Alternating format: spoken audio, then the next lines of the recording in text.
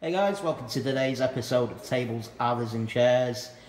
Today's guest, an international guest, a 16-year-old vet like a fine wine.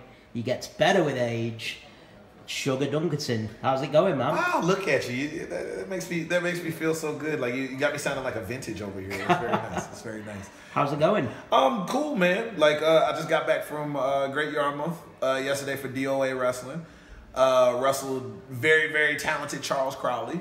People should probably be paying more attention to him. Like he's a little bit more seasoning, and I think he's going to be taking some things over in a little while. But today, TIDAL Wrestling, very awesome women's matinee show just a moment ago. And then today, we're having the mystery show. Nobody knows what all the matches are. I don't even know who my opponent is yet. So we're going to have ourselves a good time. Obviously no stranger to these shows. You're over quite regularly. How are you enjoying things in the UK? Like it's definitely been a discovery period. Like over the past, I've done cumulatively almost 2 years between all my tours. This is the 5th tour that I'm on for right now, and this date is September the 29th.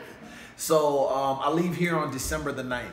So I feel like this 5th tour, it's a lot of so why are we here when it's all said and done? Before it's like, could I get here? And can I last here? And can I do here? And can I get to some of these places? And I've kind of surprised myself in some of the stuff that I've been able to accomplish. But it's one of those things now where, you know, why? Like, why are we here now?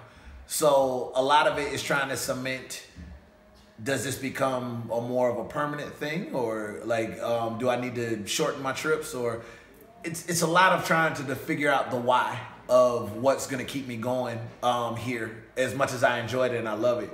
I know definitely there's been a ton of drama and change and just uncertainty about what's going on over here, but you know, I'm right along with it. You know, I could have chose to stay home after hearing a lot of the stuff that was going on, but it's like, no, I want to be in the thick of it. I want to see what's happening. So yeah, the big thing is the why. So when you first came over here, your like main base was up north. Yes, Preston. Places like PCW, and branching out to other places like TIDAL and Hope. What's your actual like view of the British wrestling scene when you first came over? What was like the main differences between the scene over here and the scene in the US? I want to say two different things are pride and no, I could say it as one thing. It's pride, the wrestlers and the fans. We've seen American fans try to do the football chants, and you know, they try to copycat a lot of the stuff that the international fans do. And like a lot of the times we get a sprinkling of that during WrestleMania season in America, because a lot of people come from all over the world, so they sprinkle in like the Seven Nation Army style football chants, and you know, the songs, oh, I wanna know, all that stuff like that, which I love. And you can tell when it's predominantly an international crowd because they're actually on beat and rhythm. American crowds don't do so well with that, I've noticed. But, you know, there's melody to it and there's just a certain energy to it. And, you know, people just let the show be the show. They came to get entertained. They paid good money for it. And why not? I paid good money. I want to be entertained. I want to enjoy this. I'm not trying to be the show. I'm letting you be the show. I'm going to be a part of it, but I'll let you be the show.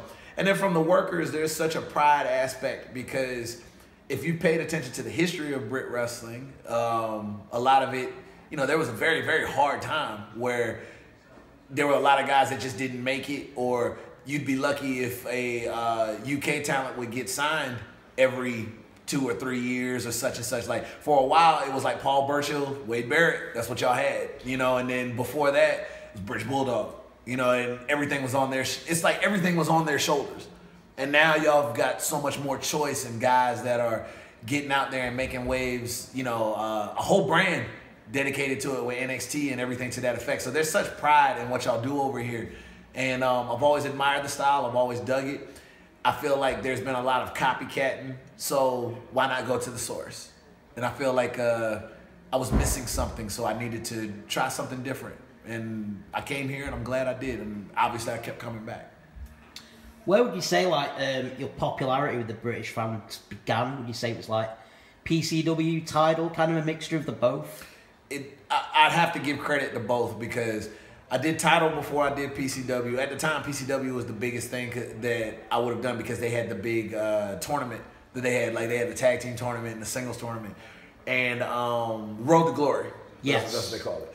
So TIDAL would have been the start of it because that's when the whole Sugar thing started popping off. And, like, I felt honored that, you know, they thought as much to kind of give me my own song, you know. I was like, okay, I thought they only do this for, like, you know, at the time, Enzo and all that other shit like that. So it was like, I can't cuss, right? Oh, yeah. Okay, cool. Okay, I'm sorry. I would have been so mortified. But, like, like, that really hit me, and I meant it when they said it that night. And then it followed to PCW where, you know, it was to the point where the match can't even start for the first 3 or 4 minutes because they just won't stop. And I thought it was great. And it was really a point of acceptance where I knew it was like, hey, I can do this. I can really do this. Like, I came over here just to see, but I feel it now. Like, I can do this. Like, we have a connection, and we can make that happen.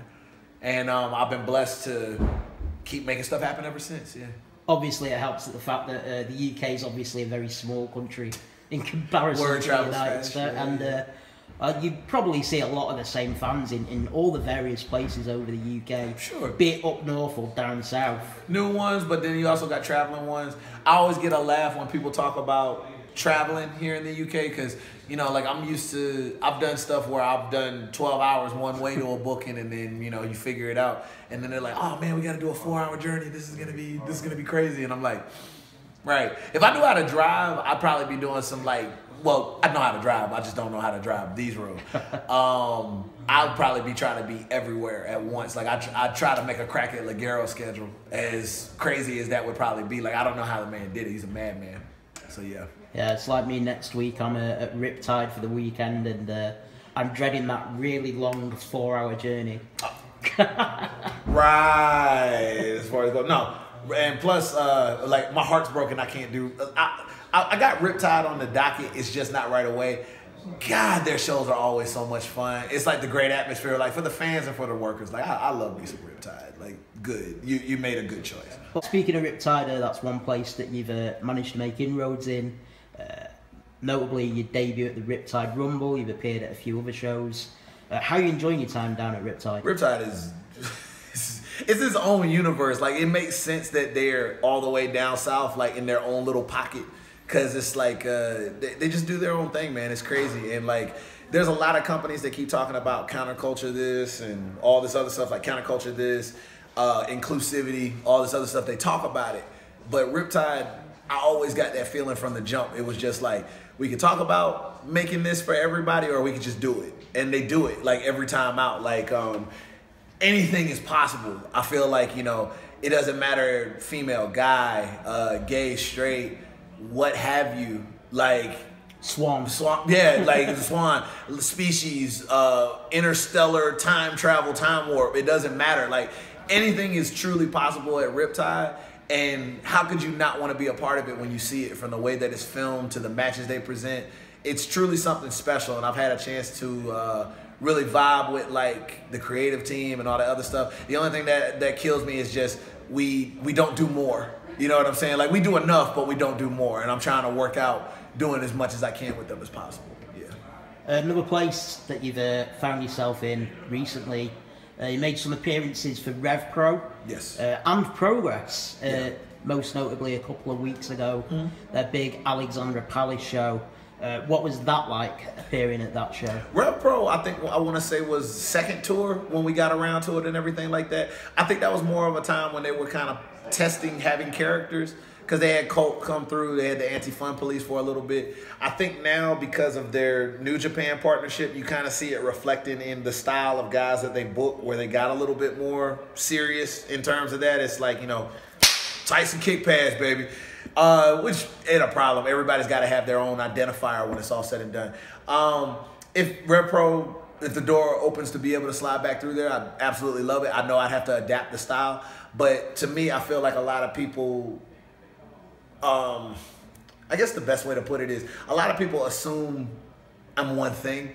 But I feel like if you look at my catalog, I can do a lot. Like I could brawl. I'm very big on the world of sport, technical style, all sorts of stuff. It's just a matter of just putting me in the situation. So if that were to come around, especially with stuff going on where like, recently they've required Southside and all the stuff that's going on, I'd be totally open to it. As for progress, to me, and I unabashedly have no qualms about saying it, that's the crown jewel. Like, if you're doing British indie wrestling, to me, that's the pinnacle. That's where you want to be. You want to at least have your one opportunity or get seen there. I'm not saying you got to have a run, but you at least want to say, I did progress. And I'm fortunate enough to be able to say 1, 2, 3... Yeah, 3 times. So, like, I'm fortunate. One time as a Russian, but we won't get into all that. But, like, it was this impossible dream that I didn't think I'd be able to do, and I did it. And I'm happy for that, and I'm proud of that. Hopefully, I'll be able to do more of that because progress is one of those well-respected ones where you work there, everybody pays attention to it. And you need that in this business right now. You mentioned before about the Rev Pro style, they'll link with New Japan Pro Wrestling. Does it annoy you slightly being pigeonholed as just a comedy wrestler? On a personal level, no. But on a possibilities level, yes. Because it's like, I think of me, I'm a possibilities guy. I think of the possibilities all the time. I think of, a lot of people can't fathom or put together like, oh, there's no way this could ever happen or this could ever happen. As long as there's time and there's breath, there's always a possibility for something. It's just a matter of, are people willing to put the chemicals together in their head to go ahead and come to the conclusion that, hey, this would fucking pop off. And my thing about it is, it's like, you could say I'm just a comedy guy. If all you ever give me is comedy to do, sure, that's all I'll ever be. But for those who are daring enough to test my dramatic quality, to test my serious quality, to test my ability to go toe-to-toe, punch for punch, blow for blow, I think it changes things considerably. And it's one of those cases where I'm almost saddened because I think of what I'd be able to offer people if they gave me the opportunity to, but you choose to just only do this. It's like going to a restaurant and you're going to a 5-star restaurant and all you order is the chicken nuggets off the menu. And it's like, damn it, it's a 5-star restaurant, so I know those chicken nuggets are gonna be banging, but like, look at this they can serve you, and you're just completely missing out on all of that. So I'm just gonna throw that out there.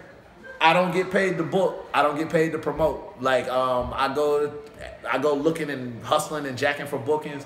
I don't have a family name or somebody that vouches for me, or I'm not in any kind of cliques or whatever it is that make it easier for me to get bookings, and I don't mind saying that. I work for every booking that I got. And literally every match, every moment, every possibility is the difference between me getting closer to bettering my way of life, because this is all I do as a job. I have other things, but this is my main source. Or, possibly having to admit that I failed at jumping out on the deep end. But I feel like there's more of an opportunity for me to be able to sustain something that I love, and I feel like people love me doing, if you open up more to the just, I make people laugh. You've wrestled in Evolve, Dragon Gate USA, AIW, you beat Chris Hero in SSW, you've gone toe-to-toe with Nick Gage in Beyond, Jonathan Gresham in IWC. Yeah. You've had a death match with DJ Hyde in CZW. You wrestled on Impact Explosion. You've beat Doug Williams in PCW. I mean, that's like a pretty varied career. That's not just comedy stuff. Sure. People see what they want to see. So, like, Shikara is the best and the worst thing sometimes that's happened in my career, because I still got people that talk about, oh man, the Space Jam spot, and I saw all this stuff and everything like that. But that was one of those cases where the glimpses of me being ultra serious were kind of like, you had to look for them.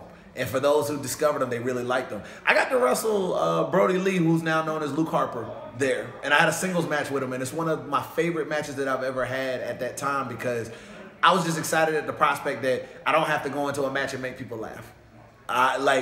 They'll get to see a side of me, and I think a lot of people were surprised about what they got. And yes, you go through that list of things. some of those matches I'm more proud of than others. Like when I wrestled Gresham at the time, that really made me have to realize that I wasn't where I needed to be. I needed the match to know, hey, you need to get your shit together. And I'm happy for that, and I hope one day I get another shot at that. But sometimes you need matches to know where you stand.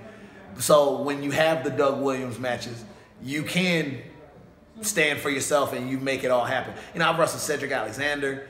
I've had another death match and beyond with Matt Tremont. A lot of people still don't talk about it. People see what they want to see, and it's one of those cases where I guess, not trying to be that guy, but if they don't GIF it or they don't circulate the video, or somebody doesn't decide like, hey, watch this, that has like the circulation like that, people will never know. So it really makes you think about like, man, I'm out here giving these bumps, I'm doing these miles, stuff like that. Is this the one that they're gonna see? God, I hope it's the one that they see. And then you worry about the night that you have an off night. That's the one everybody sees. So then it's like, are you gonna go anywhere? Are you not gonna go anywhere? I ask these questions to myself all the time, and it's like that whole Pagliacci thing that they talk about, where it's like, who makes the great Pagliacci laugh? You know, and it's like, some days are better than others. That's all. But I'm not gonna stop trying. So yeah. The same weekend that you beat Doug Williams at PCW, you had a PCW title match against Lionheart. Old Adrian. Yeah. What was that like, being in the ring with the great late Lionheart? We had it in the center of Preston City Square. So literally, like, the government building was right behind us, and when I got to come out, I was literally like on top of the government building, like way up. And they were singing Sugar Sugar from way down low, and they just kept going, and like, it was literally like a party in the middle of the streets, and there he was, and like, God, he was such a pro. Like, anybody he was in the ring with, he made better. He went to bat for me to get me a spot at ICW, among other people, but he definitely made sure that he went to do that. And I just remember going out nights with him, and it's like, you know, it's like a celebrity would show up. He goes to the club, anybody that he's there and who he's with gets in because he's got it like that. Everybody loves Adrian, but he was good with people. He looked out for people.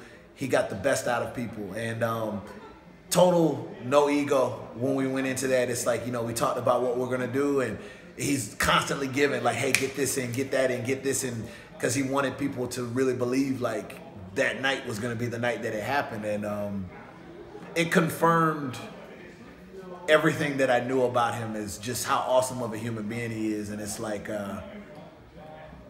damn, that's a shame that he's not here. And that hurt. And it hurts the community because it's so few and far between that we have guys like that.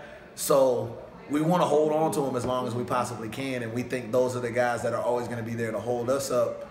And apparently he really needed somebody to hold him up, and we'll never know what that is now, but sorry, man. No, it's okay. Like, I've had my feelings about it. It's just he's definitely going to be missed, and I hope he didn't leave thinking that he didn't impact so many, even people he wasn't expecting to. So yeah, I love you, guy. Yeah. As I said in the intro, you're a 16-year veteran. Growing up as a kid, as you got into professional wrestling, who were the guys that you looked up to the most? It was always the colorful guys. Like, granted, I had love for the main event dudes and everything, but the trend was always colorful guys, and they weren't necessarily main event guys. It was like guys that I could just get into, like I enjoyed. Like Coco Beware was like a huge favorite of mine. You know, Junkyard Dog, because I know that was Mom's favorite and everything like that, but he just had so much personality, so much gusto. Main event guy, but still sticking with the pattern, Macho Man Randy Savage. He was that dude. He got down. Of course, Ricky the Dragon Steamboat. And I was always a big fan of, like, the oddball characters. Like, I like Owen Hart's Blue Blazer. Yes. I thought that was awesome. Like he was doing stuff nobody was doing in the ring, but plus, how could you deny that character? Like, the character was so awesome. And as I grew up, like, the quirkiness just kept going. Like, I was big into the characters. Like, I like Godfather. I like Norman Smiley. I like Crash Holly. Like, just cats like that, where it was like, they were fun to watch, but they were fun to watch. Like, literally anything you put them in, you were just going to enjoy it, you know? Currently, like, a big one I like is Elias. he doesn't even have to really do. He's gone whole stretches without wrestling, but it's just anything he does, it's a guarantee. It's gonna be entertaining, man. It's good stuff. While you're over here, you've linked up with David Starr. Yes. In his We the Independent. That is scheme. correct. How did you first get involved with that, and what is the ultimate aim? I remember he told me about it, and it's just let's just get it out the way. Like David Starr polarizes people, pisses people off. Like either you really really like him or you really really don't. And he draws a lot of politician allusions, but at the same time, it's like I get it. You know, you like in politics, you never hear somebody just talking about, oh, he's okay. Like, no, it's either I love this guy and I'm gonna go to the ends of the earth for him, or it's like I can't stand this guy. I hope bad things happen to him. You know, it's like that. He's very adamant and in your face about things that he talks about and what he says. But damn it, if you can't get with it, because at least he's a guy that believes in something, you know. And one of his biggest things is you look at the way the wrestling business is, and you got guys that give their knees, give their backs, give their necks. And you're looking at corporations who make a ton of money, even on just an independent level.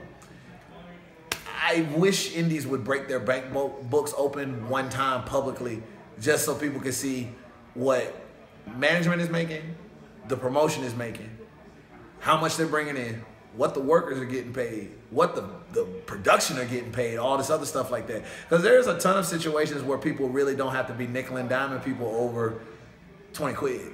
Or like, I need you to work for exposure. And some of the biggest companies, you'd be surprised, make a ton of money, and none of it passes down to the guys that are like putting it down and trying to break their necks to try to get to that next step for them.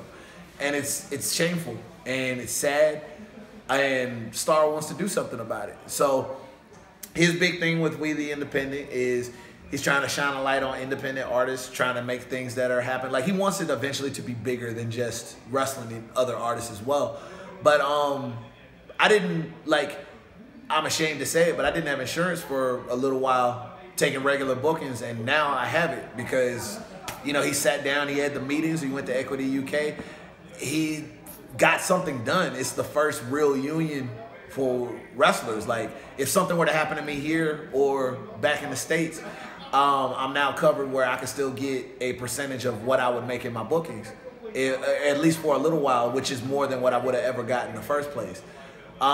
He's trying to at least change things, and I know some people are scared of that and they don't want to hear that, and they think it's like, oh, well, it's contract versus independent. It's not contract versus independent. It's you getting what you're supposed to get, what you're worth. There's a lot of guys that are making good money on contracts, but they're still paying for their own health insurance, and there's no 401k, there's no benefits, there's no retirement.